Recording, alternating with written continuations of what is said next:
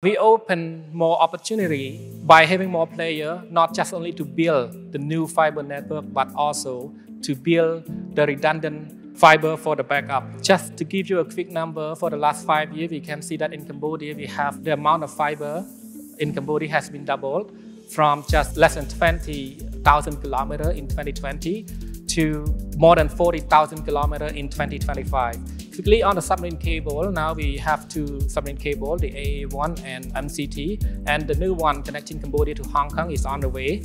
So this redundancy, this expansion is to cater the growing demand for Cambodia.